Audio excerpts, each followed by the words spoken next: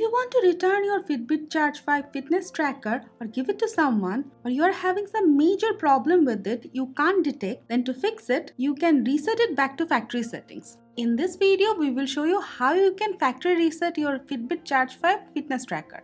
Now let's check out the process. Now swipe up from the top, swipe again, swipe until you see the settings. Tap on it. Swipe down until you see device info. Tap on it. Now swipe down again.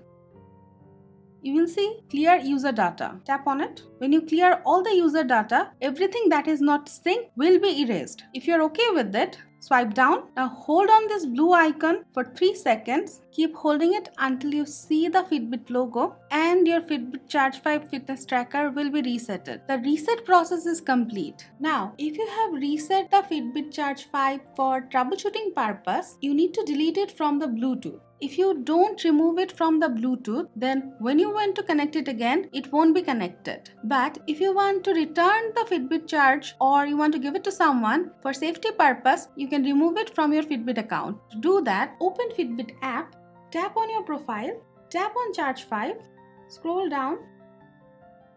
Now tap Remove the Charge 5, again tap Remove the Charge 5, and the fitness tracker will be deleted from your Fitbit account. So guys, this is the way you can hard reset your Fitbit Charge 5 fitness tracker easily.